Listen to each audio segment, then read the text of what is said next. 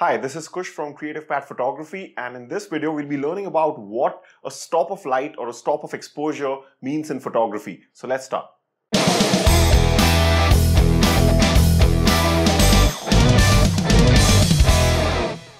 So a lot of times you must have heard photographers talk like this, that let's increase the ISO by 3 or 4 stops.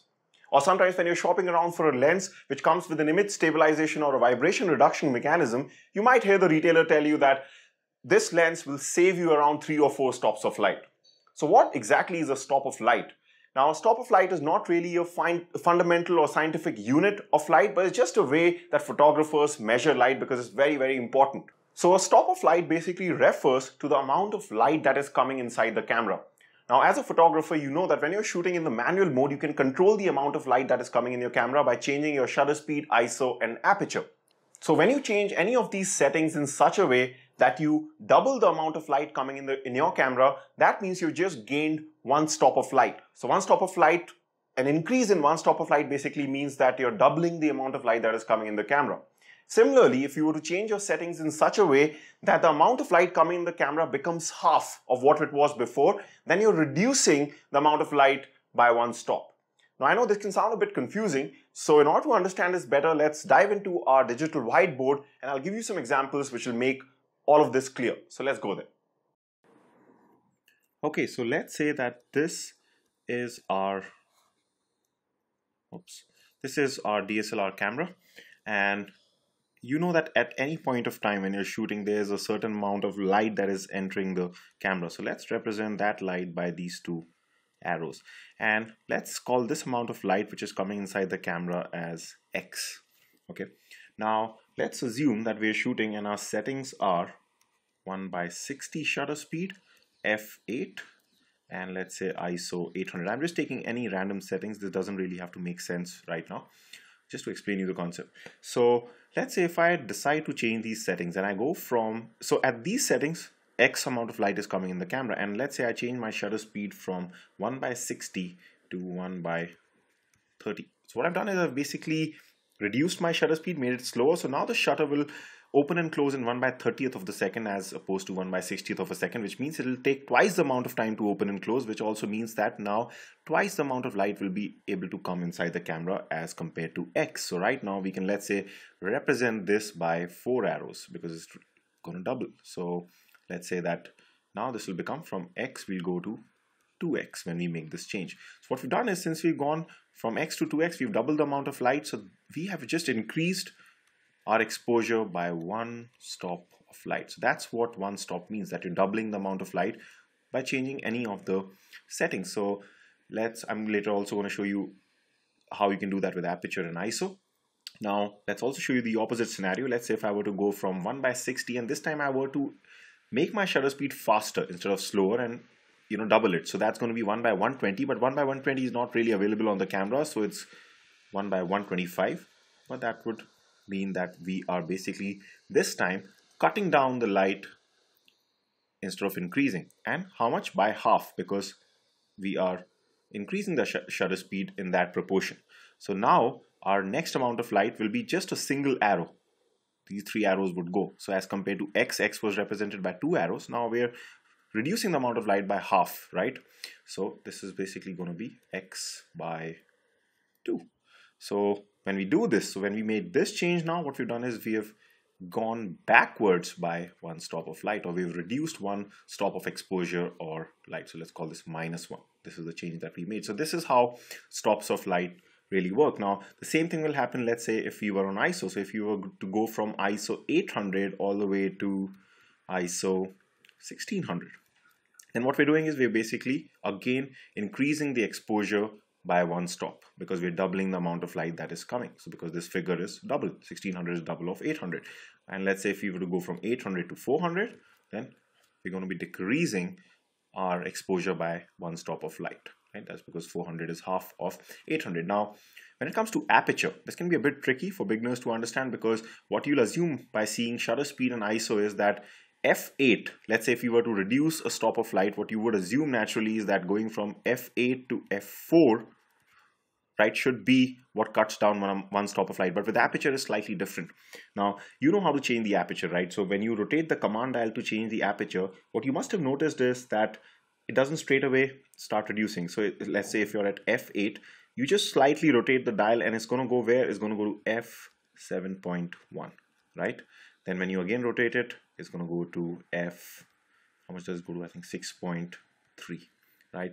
And then let's say you do it one more time, it's going to go to f5.6. So how many times have you rotated? 1, 2, and 3. So basically after doing it thrice, you're going to go from f8 to f5.6. So how aperture changes in stops is that when you do this 3 times, then you have gone and in this case we have reduced, or rather in this case we've increased by 1 stop of light, because when you're decreasing the f-stop number, the hole opens up, right? So we're letting in more light.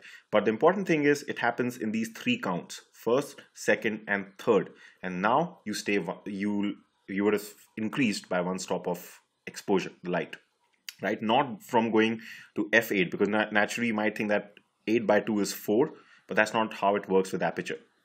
Right, so straightforward calculations work with ISO and shutter speed, but not with aperture. So let's say this would have increased 1 stop of light. Now let's say if we were to, so this would have, in this case, we would have gone from x to 2x. Now let's say we want to further, make this, say, 1 more stop of light. So then what you can do is, so it's like a test for you. What will you do if I were to tell you that you're at f5.6 and I want you to increase the exposure by 1 stop? So what you'll do is you'll go from f5.6, you'll keep on decreasing it. So it goes to f5, and it'll go to f4.5, right? I just hope I'm correct. I think it goes to 4.5 and f4. Yeah, I'm pretty sure it goes to 4.5. So how many times have we changed this? 1, 2, and 3, right? So this at f4 as compared to f5.6, we have just increased the exposure by 1 stop of light. So if you actually see this actually saves or increases your exposure by 2 stops, not 1 stop as you might have assumed, if you didn't know about this, right? So this is how it works with aperture. So this is basically what a stop of light is, either doubling it or making it half, right? Now, how can this be very helpful for you? Of course, it just makes your life very easy as a photographer. For example, let's say that you're shooting a waterfall, right? And let's say that you're watching your light meter, and what you notice is that when your meter comes in the center, your shutter speed is 1/80, and some other settings, your aperture and your ISO, right? Now, I'm just going to concentrate on shutter speed right now just to explain you the concept. So your light meter is in the center. You're getting a kind of an average base exposure at 1/80. And let's say you have a ND8 filter with you. If you must be knowing, ND8 filters, neutral density filters, they save light by 3 stops.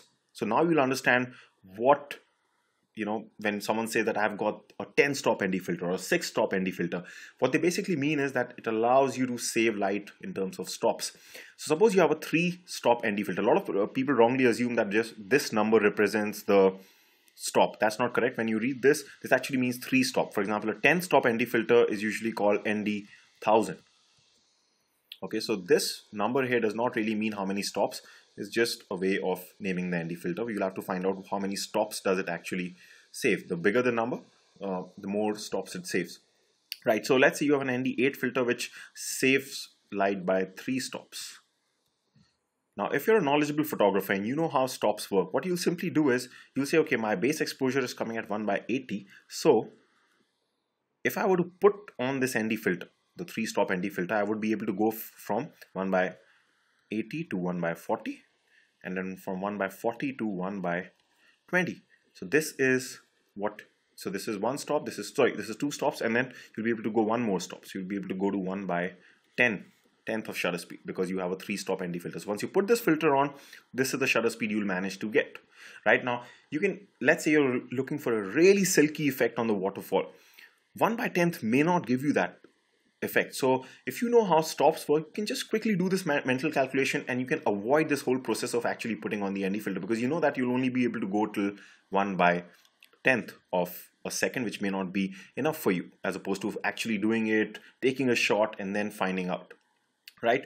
And there'll be a lot of other situations, a lot of times when you're taking two shots and you want to maintain the exposure between the two shots for some reason, but you want to change certain settings. Like in one shot you want to change the ISO, and the other shot you want to change the aperture, but you want to keep the exposure the same, the brightness the same in the shot. Then what you can do is you can just do this mental calculation. Okay, I'm increasing the ISO by this amount, so in the next shot I should be able to reduce my or increase my aperture by this amount. So you can play around with these settings if you know how stops of light works. So another example I can give you is why it's very important to buy VR, which is vibration reduction or image stabilization mechanism lenses, because like the manufacturers claim that sometimes these lenses save you 3 to 4 stops of light. What do they mean by that? They just mean that if you were to follow the reciprocal rule, let's say if I'm shooting shooting an event and I'm shooting at 200 mm, let's say I'm using the 70-200 f2.8 lens, right? And I'm shooting all the way at 200 mm, then according to the reciprocal rule, we should be at least at a shutter speed of 1/200th of a second,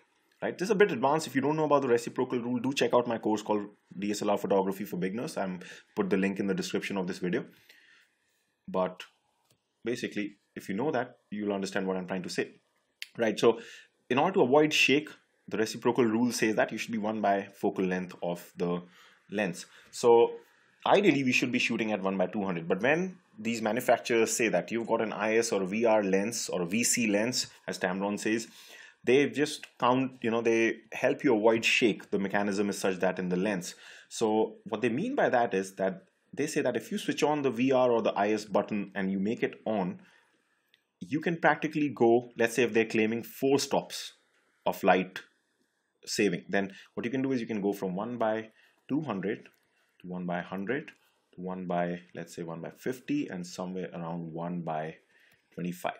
So instead of shooting at 1/200, you can break the reciprocal rule and you can shoot at least 1, 2, 3 to 4 stops below. So let's say this is if we're assuming that this lens allows us to save 3 stops of light, if that's what the manufacturer is claiming, then we'll be able to shoot at 1/25 from this lens, and that will allow us to save a lot of ISO, right? So that's why it's very popular with people who shoot events. So let's say if at 1/200 of a second you were cutting down a lot of light and you were shooting at an ISO of 4000, right? Then what this means is we have just saved 3 stops of light, right? That means we'll be able to decrease our ISO by 3 stops. So we'll be able to go to 2000 ISO, that's 1 stop, that's 2 stops, and then ISO 500.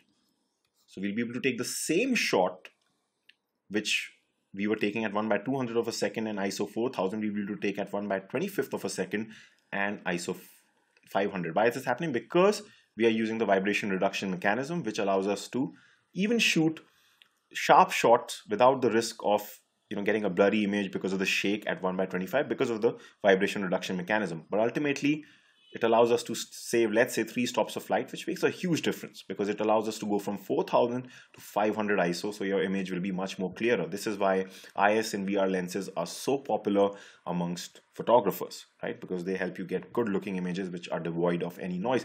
So, but the whole point in making you understand this is that you should be able to understand what a stop of light is and what does it mean to increase 1 stop of light, 2 stops of light, 3 stops of light, any number, and what it means to decrease. Once you know that, just make your life very easy as a photographer. So I hope this was a slightly geeky video, I know, but I just hope that you like this. If you like this, do give it a thumbs up, do subscribe to my channel, and I'll see you in the next video. Bye for now.